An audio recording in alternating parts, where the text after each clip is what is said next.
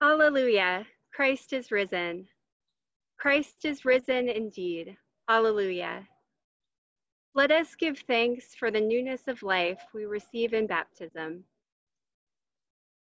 We give you thanks, O God, for the waters of life. Together with all creation, we depend on water for our very being.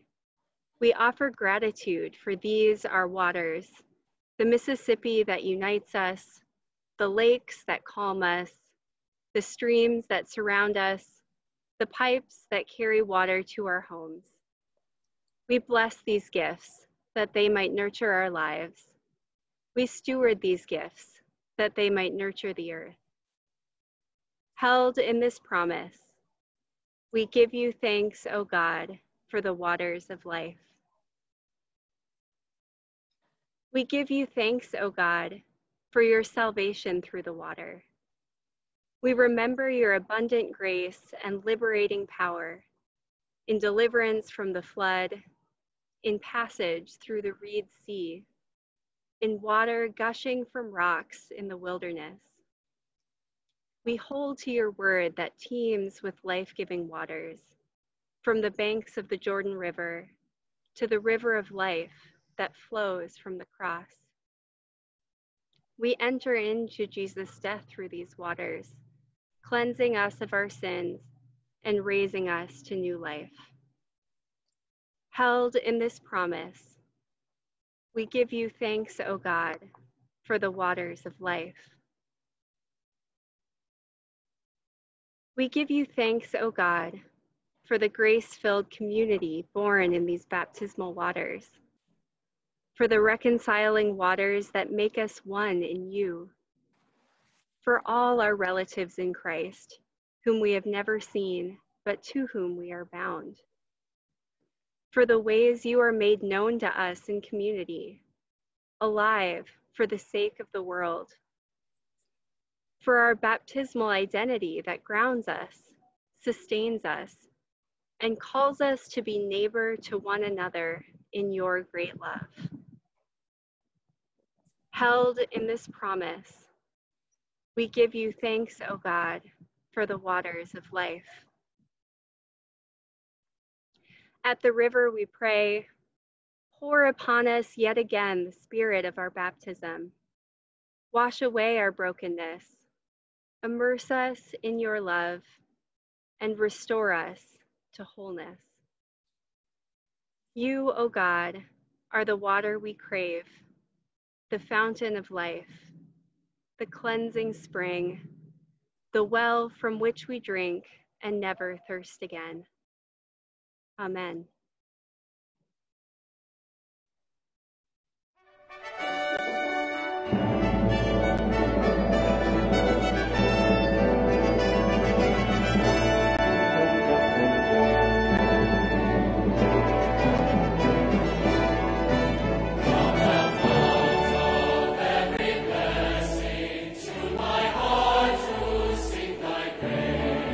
Streams of mercy never cease.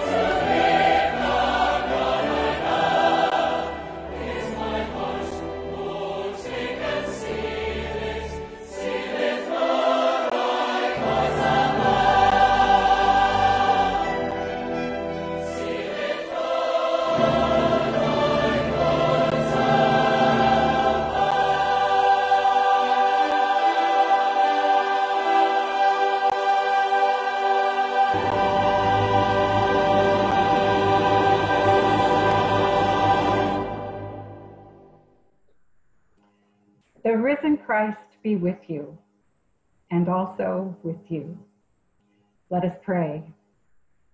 O God of glory, unite us with Christ and with each other in suffering and in joy, that all the world may be drawn into your bountiful presence. Through Jesus Christ, our Savior, who lives and reigns with you and the Holy Spirit, one God, now and forever. Amen. Welcome to worship on this, the seventh Sunday in the season of Easter. We are so grateful for the wonderful ways our congregations and ministries have been gathering for worship online. This was a steep learning curve for many and a whole lot of work for most. And after preparing for today, the first online synod worship service, we couldn't agree more. Please join me in praising and thanking all your congregations, worship leaders, and staff. Our hope today and on the 4th of July weekend is to provide a worship service both to celebrate and strengthen our synod faith community and also to provide a small respite for congregational worship leaders. We are deeply grateful for the music in today's service, songs from recordings of worship services at Central and Edina Community Lutheran, as well as Concordia College. What can I say? I got to sing in that choir 40 years ago. We hope you'll sing along and that you will be able to find the words in the bulletins. We continue worshiping together, for God has promised to meet us here.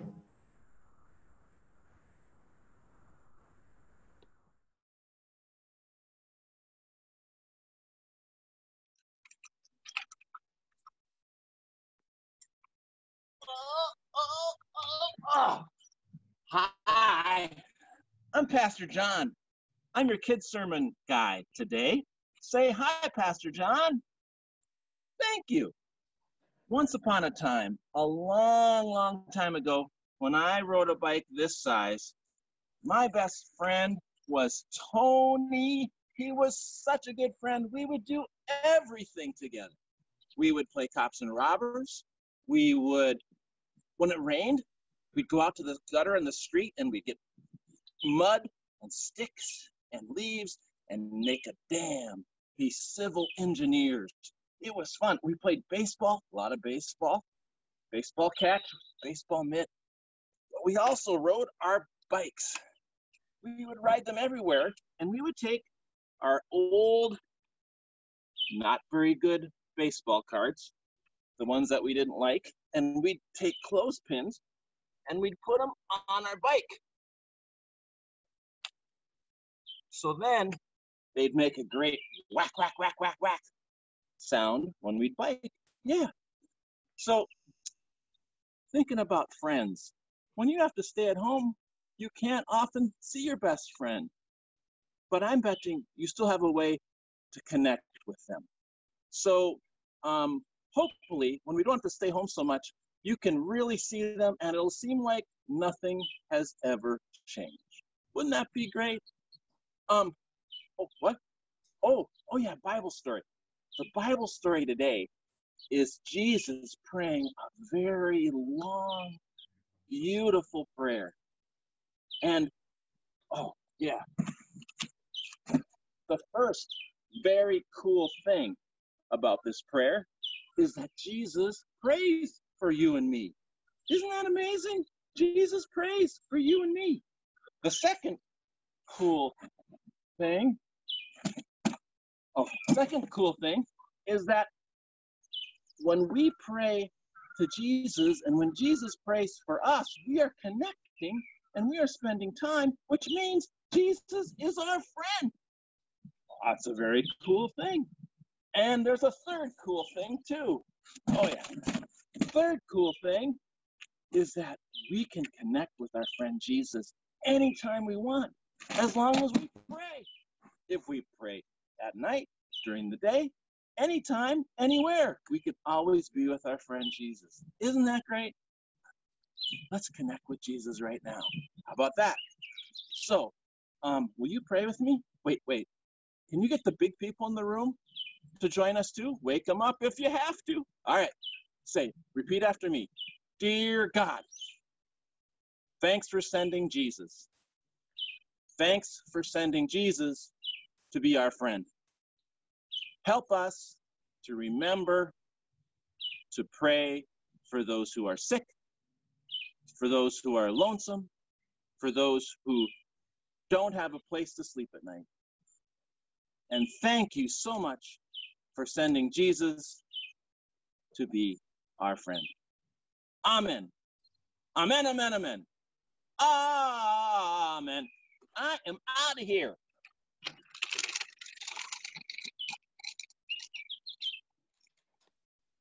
A reading from Acts. Today's reading is part of the introduction to the narrative of the outpouring of the Spirit on Pentecost. These verses tell of the risen Christ's conversation with the disciples, in which Christ promises that they will receive the power of the Holy Spirit. When the apostles had come together, they asked Jesus, "Lord, is this the time when you will restore the kingdom to Israel?" He replied, "It is not for you to know the times or periods that the Father has set by his own authority. But you will receive power when the Holy Spirit has come upon you, and you will be my witnesses in Jerusalem, in all Judea and Samaria, and to the ends of the earth." When he had said this, as they were watching, he was lifted up, and a cloud took him out of their sight. While he was going, and they were gazing up toward heaven, suddenly 2 men in white robes appeared beside them. They said, "Men of Galilee, why do you stand looking up toward heaven? This Jesus, who has been taken up from you into heaven, will come in the same way as you saw him go into heaven." Then they returned to Jerusalem from the mount called Olivet, which is near Jerusalem, a Sabbath day's journey away. When they had entered the city, they went to the room upstairs where they were staying. Peter and John and James and Andrew, Philip and Thomas, Bartholomew and Matthew, James, son of Alphaeus, and Simon the Zealot, and Judas, son of James. All these were constantly devoting themselves to prayer, together with certain women, including Mary, the mother of Jesus, as well as his brothers. Word of God, word of life. Thanks be to God.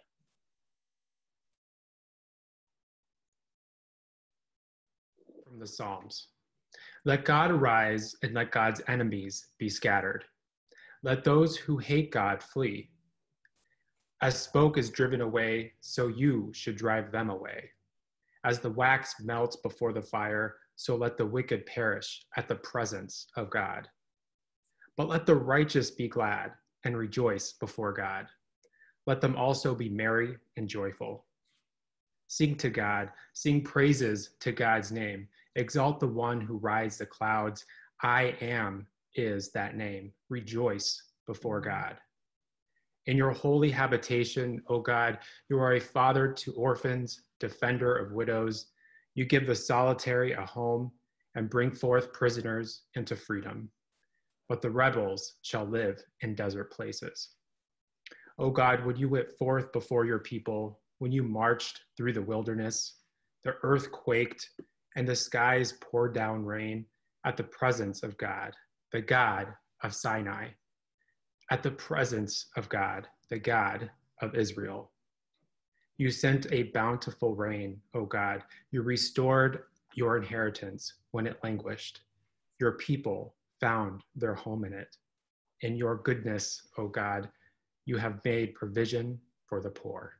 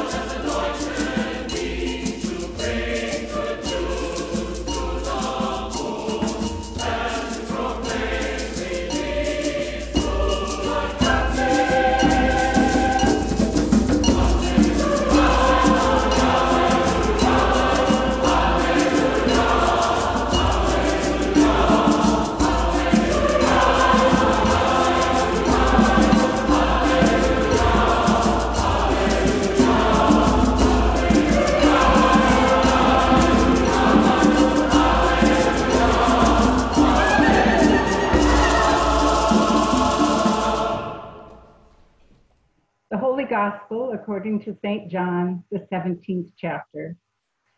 After Jesus had spoken these words, he looked up to heaven and said, Father, the hour has come. Glorify your Son so that the Son may glorify you, since you have given him authority over all people to give eternal life to all whom you have given him. And this is eternal life, that they may know you, the only true God, and Jesus Christ, whom you have sent. I glorified you on earth by finishing the work that you gave me to do. So now, Father, glorify me in your presence with the glory that I had in your presence before the world existed. I have made your name known to those whom you gave me from the world. They were yours, and you gave them to me, and they have kept your word. Now they know that everything you have given me is from you, for the words that you gave to me I have given to them, and they have received them and know in truth that I came from you, and they have believed that you sent me.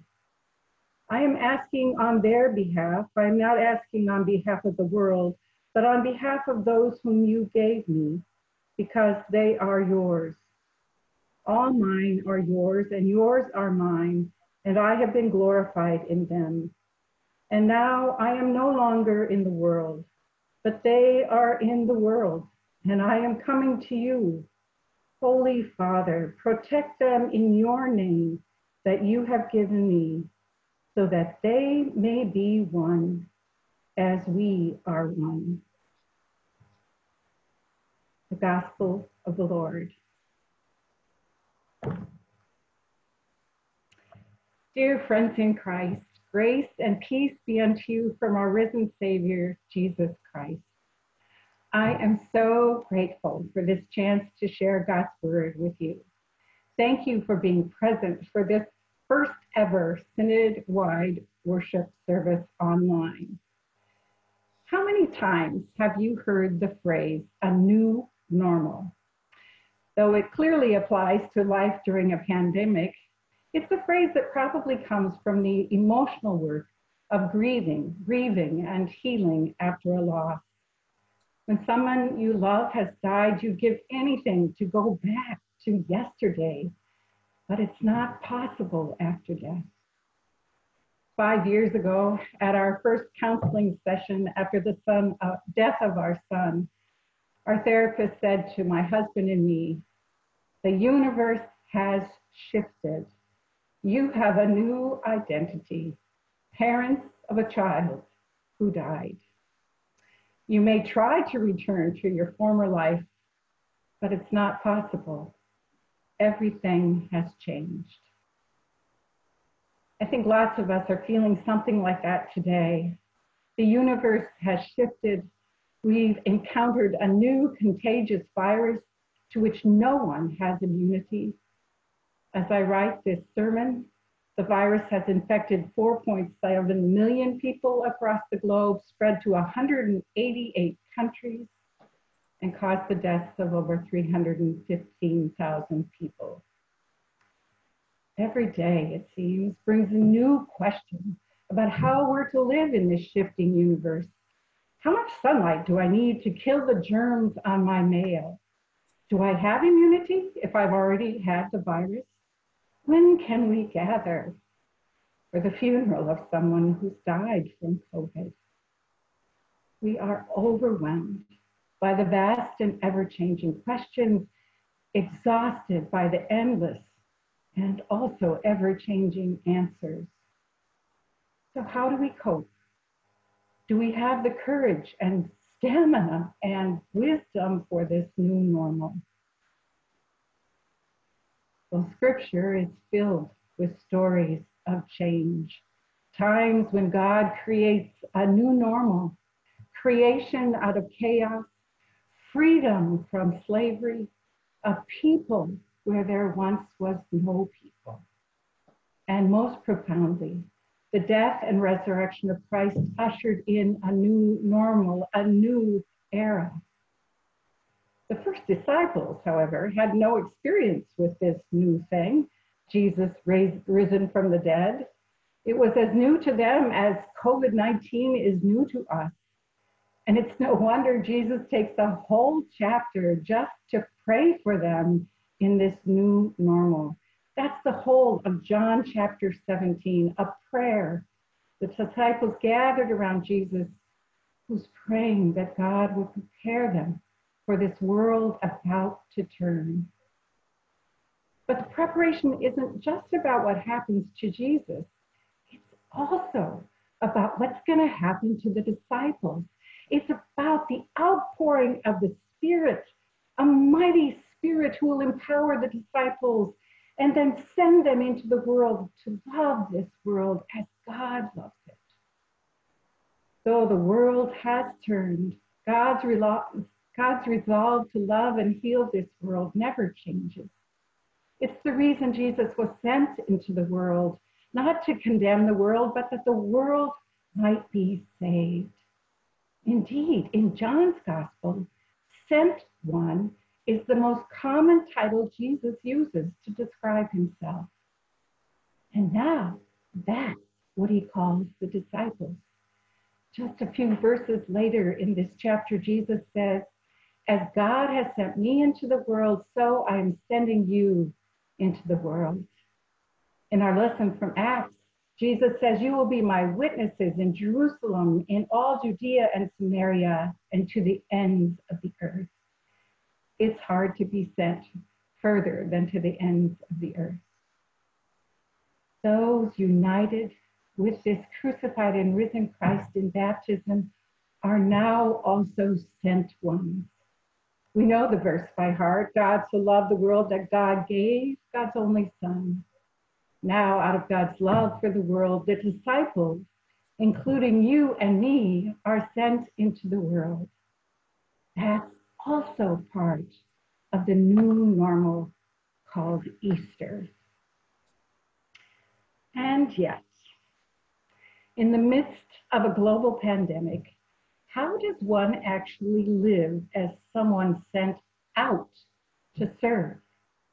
Most of us have spent the last 2 months staying inside our homes, often overwhelmed with tasks like doing our jobs or trying to keep our jobs or trying to replace a paycheck, buying groceries, caring for children, caring for elders.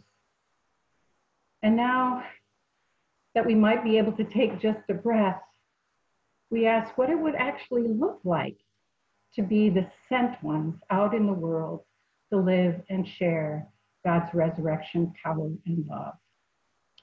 In lots of ways, technology makes things easier. We can actually see each other on FaceTime and Zoom. We can keep in touch without actually touching. During the flu pandemic of 1918, it was much harder to care for others without coming quite close to them.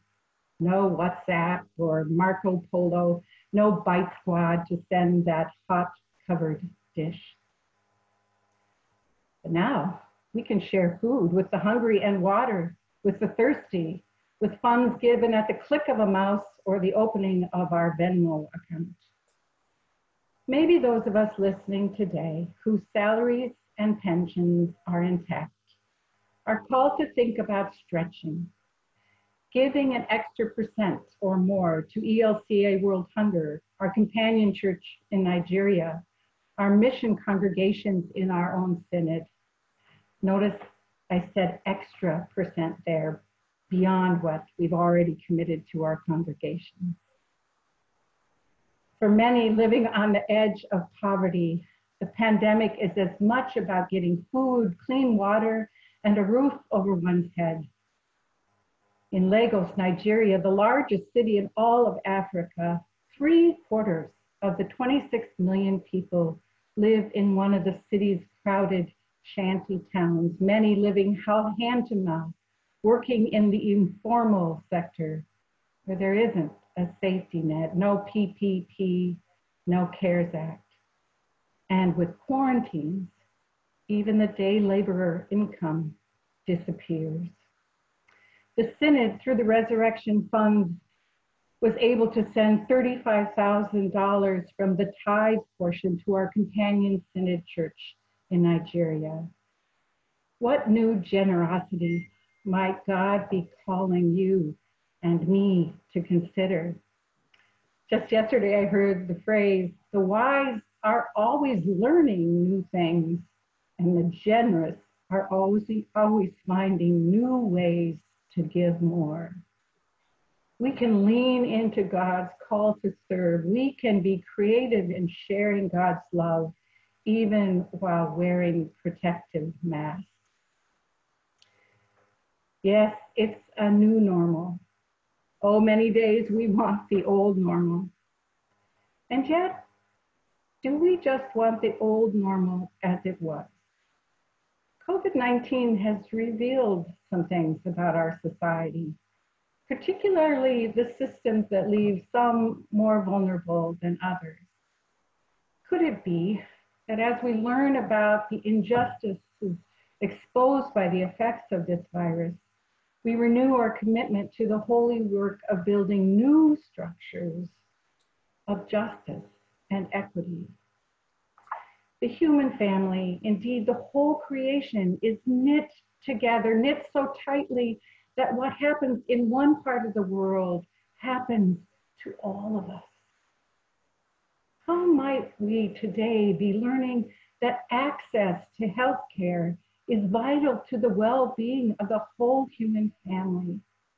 How might we be learning today that investment in quality education for everyone is vital to raising up the leaders and scientists and caregivers with the wisdom to guide us in the next crisis, and with the courage to fight for justice and the healing of this planet? What might we learn in this chapter of world history? How might you and I be changed? Certainly, the disciples were surprised when Jesus called them sent ones, witnesses to the ends of the earth, called, like Jesus, to be sent, sharing the love of God. Undoubtedly, they were surprised even more when the tongues of fire appeared to empower them. But that's a story for next week. What might be the biggest surprise of the 17th chapter of John is how Jesus speaks about the community of those disciples, the beloved people of God. Oh, the Gospel of John talks a whole lot about community. And mostly John talks about how we abide with one another just as closely as Christ abides with God. We are one with each other as Jesus and God are one. That is an image with great power and, well, a pretty high bar for us. One with Christians as Jesus is one with God. And to make things harder, Jesus sends the beloved community into the world to witness to God's love as Jesus has. And we ask, how can we be in the world but not of it? How can we engage the culture while living the countercultural narrative of God's unconditional love and welcome? That's maybe one of the great tensions the church faces.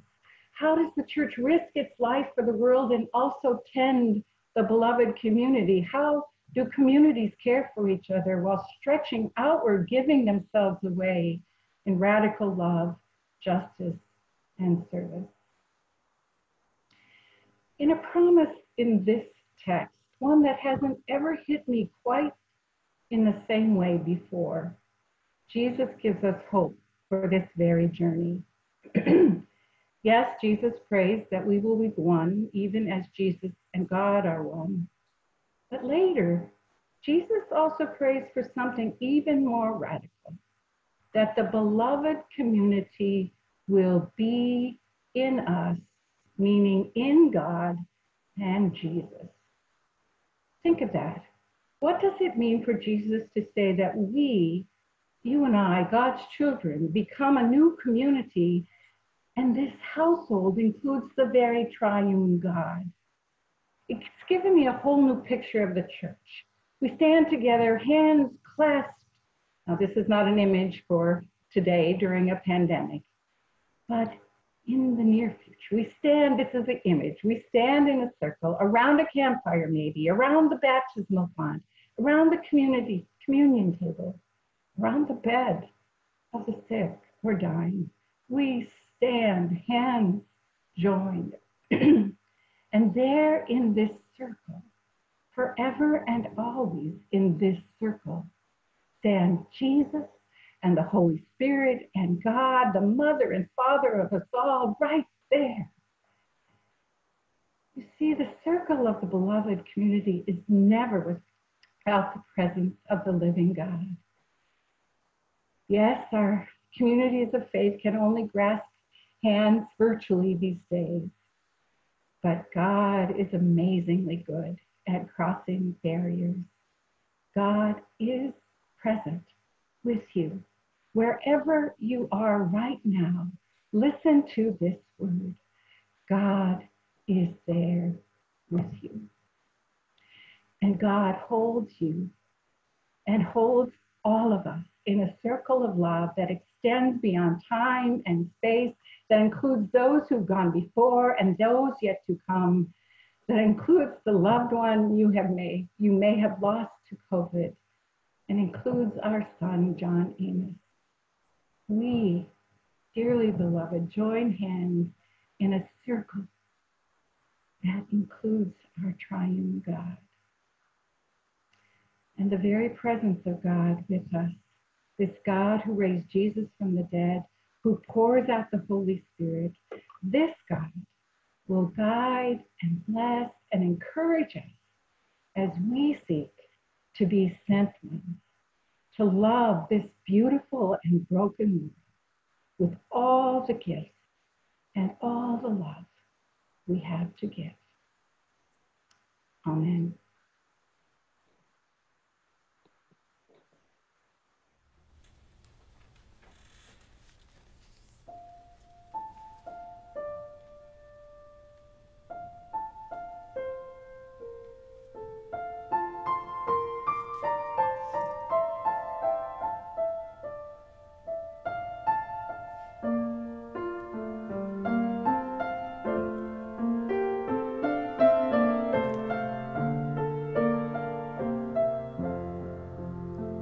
Shepherd and sheep, my God and I, to fresh green fields you led my steps in days gone by.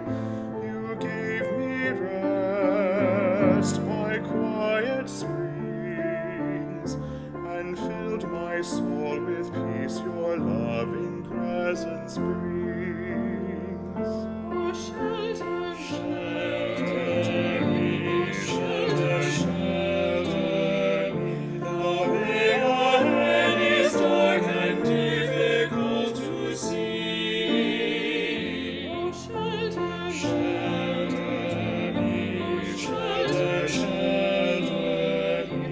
All will be well if only you will shelter me.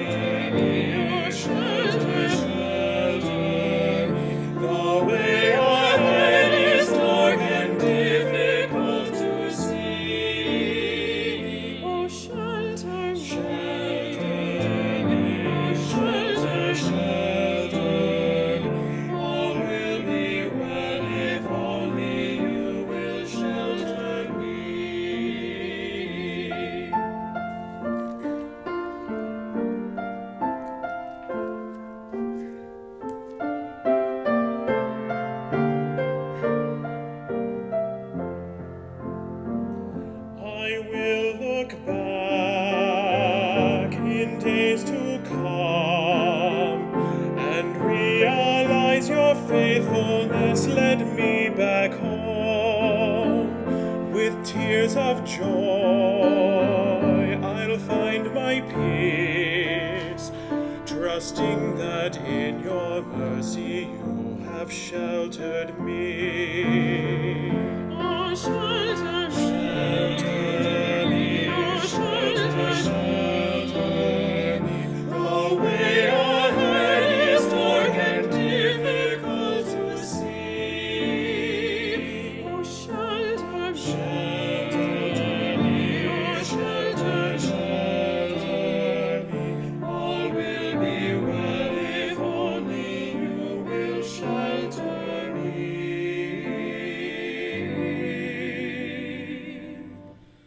All will be well if only you will shelter me.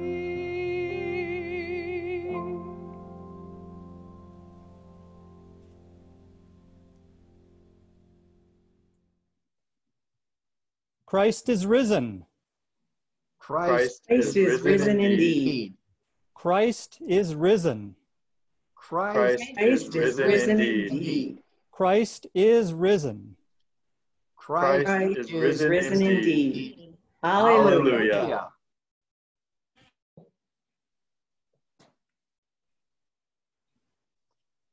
Faithful God, we pray for your church. As your people worship today, gathered in thousands of separate homes, grant us the gift of your peace. Give strength and wisdom to the leaders of our congregations and communities of faith. As Christians around the globe are united in their suffering through the coronavirus, so unite us also in the hope of life in the risen Christ. God, in your mercy, Hear our our prayer. Creating God, we pray for the world you have made. As human society is quieted by sickness, give your plants and animals, lands and seas, a time to renew and replenish themselves. God, in your mercy, hear our prayer. God of justice, we pray for the nations. Bless the efforts of the Centers for Disease Control and the World Health Organization. Bring an end to violence between nations, across borders, within countries, and inside homes. Uphold the governors of our land. Give all civic leaders persistence in facing this pandemic, attention to those in need, and wisdom in proceeding into an unknown future. God, in your mercy, Hear our prayer. Compassionate God, we pray for all in need. Comfort the bereaved, accompany the sick, especially the multitude who have contracted the coronavirus, and those we remember in our hearts.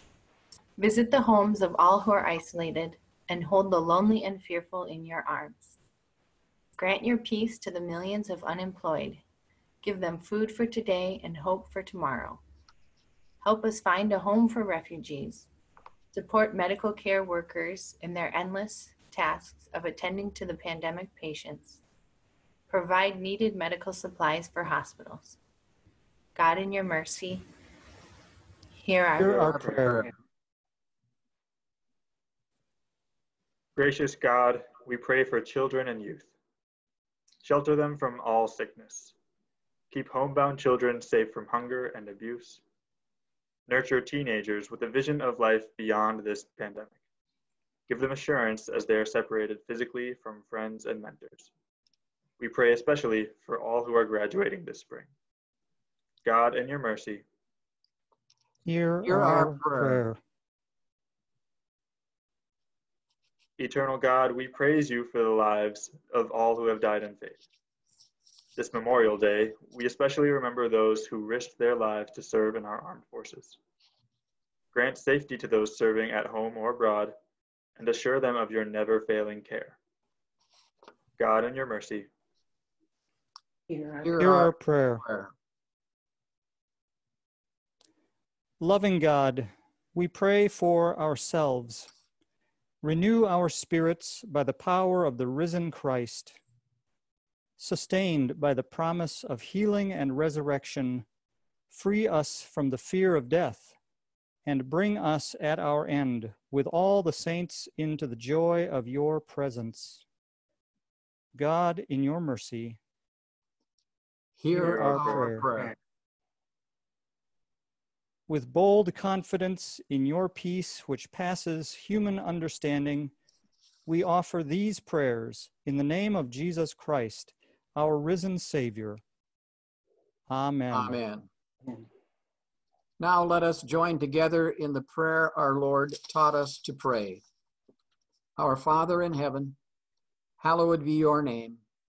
Your kingdom come, your will be done, on earth as in heaven. Give us today our daily bread. Forgive us our sins as we forgive those who sin against us. Save us from the time of trial and deliver us from evil.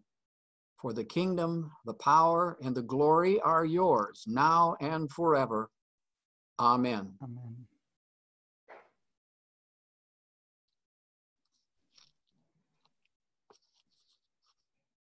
You gotta put one foot in front of the other and lead with love. Put one foot in front of the other and lead with love. You gotta put one foot in front of the other and lead with love. Put one foot in front of the other and lead with love. Don't give up hope. Don't give up hope. You're not alone. You're not alone. Don't you give up. Don't you give up. Keep moving on. Keep moving on. You gotta put one foot in front of the other and lead with love. Put one foot in front of the other and lead with love. You gotta put one foot in front of the other and lead with love. Put one foot in front of the other and lead with love. I know you're scared. I know you're scared. And I'm scared too. And I'm scared too. But here I am. But here I am. Right next to you. Right next to you.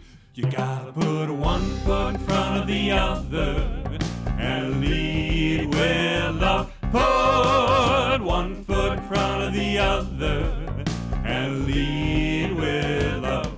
You gotta put one foot in front of the other and lead with love. Put one foot in front of the other and lead with love.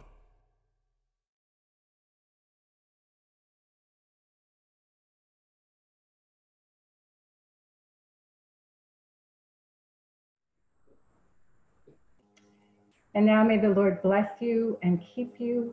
May the Lord's face shine upon you and be gracious unto you. May the Lord look upon you with favor and give you peace. Amen. The peace of the risen Christ be with you always, and also with you. Go in peace. Christ is risen. Thanks be to God. Hallelujah.